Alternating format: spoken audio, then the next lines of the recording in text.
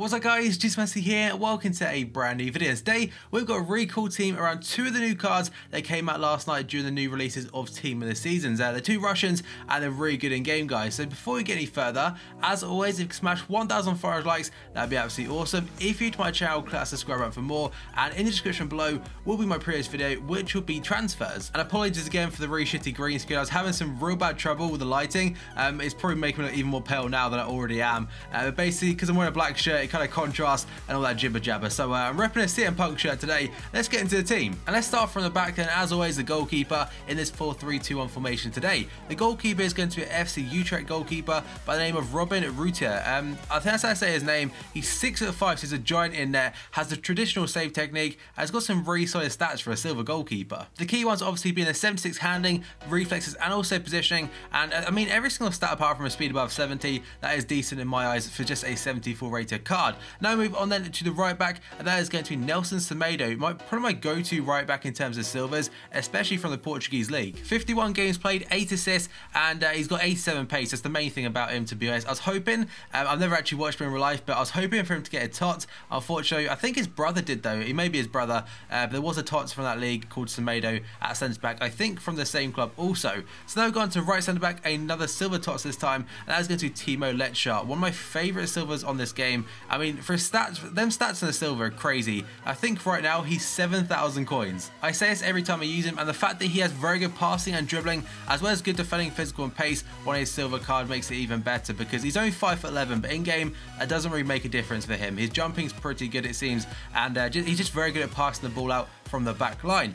The partner next to him is a player I've never used, and that is going to be Virgil van Dijk. He's 84 rated, 72 pace, 85 defending, and 87 physical. And where Letchart lacks the height, he really does not, being 6'4" and 33,000 coins. Definitely a player that I would recommend.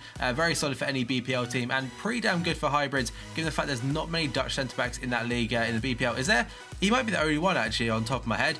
And left back we go with Alberto Moreno. I kind of despise him at the moment in real life, since the fact that that performance in the Europa League final was hideous. I really like his personality and stuff, which comes out on the pitch and also in videos, but really, he's not a left back. He's very good at going forward sometimes, but defending, he just loses his head, especially against Sevilla. He lost his brain completely and was at fault, in my opinion at least, for 2 goals. And that's why we definitely need a new left back for next season. He's quick. I mean, that's the reason he's in this team. He's a good left back on FIFA, but in real life, he just lacks the defensive ability. I just hope over the summer he does a bit of work in his defending, because seriously, it's the thing that lets him down. He's a good player other than that, just needs to work it a little bit more. Now we're going to midfield then, another Liverpool player, because I wanted to link to him, and that is going to be Philippe Coutinho. You may be thinking, Ross, he's more of a camera forward player, but as a centre mid, he did work pretty damn well. I think the big reason this did work in midfield was the fact I had 3 different varieties. I had a little skillful, tricky player on the left, an absolute monster on the right, and a player that does all the well-rounded stuff in the middle. So Coutinho, he has got 16 assists and 6 goals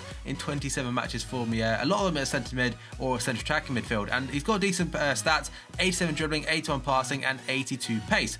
Now we're going to middle centre mid. That is going to be Mauricio by short, because he has one hell of a long name, and this is Zenit St. Petersburg transferred version. Some really good stats for a silver card, including 74 pace, 72 shot, 73 passing, 73 defending, and 74 physical. Cost me just 3,000 coins, and I bought him on the day he came out, if I am correct. So, and again, he gets a high playing to Hulk right now, so his price may be a little bit inflated. And that final midfield slot then is going to go to this guy, the 86 rated Danilo Pereira team this season from FC Porto. The Portuguese player has got 92 physical, and he's 6'2". On top of that, he has 74 pace, 76 shooting, 81 passing, 83 dribbling, and 88 defending. So them stats, I can see why he's 77k, but if you do not have the coins, just get his normal version. And just before I put the new team this season, let's go on to the right forward. That is going to be the 5-star skiller Kelvin, kind of like a FIFA 13 legend, to be honest. He's first introduced back then, and is now still very good. I don't think he's really improved in real life since then. I believe he went out on loan to a Brazilian club last season. So he's 5'8", 5-star skill moves.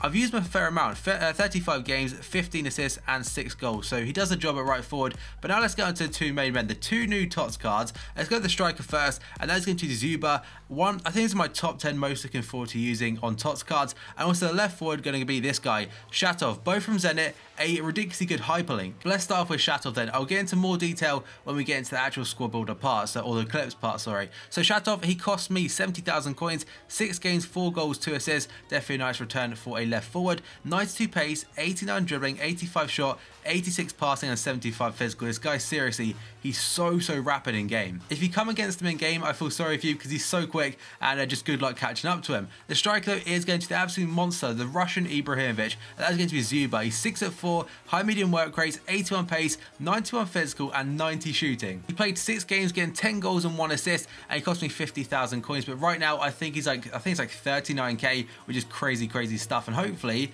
with like a potential 100k packs and stuff, he may be like 25k by the end of this, probably about Wednesday. And I want to ask a real quick question. In games, guys, if you get random disconnects like I do, with this team, I think I had 3 games in particular where there was either a slide tackle or something like that, mainly a slide tackle, and the game just disconnects and it counts as nothing. Let me know in the comments below if that has happened to you, as I can't see if it's just a genuine problem or in my end, guys. So there's the team, 4-3-2-1, fantastic team of season items up top with the striker and the left forward. Let's get into the goals I scored.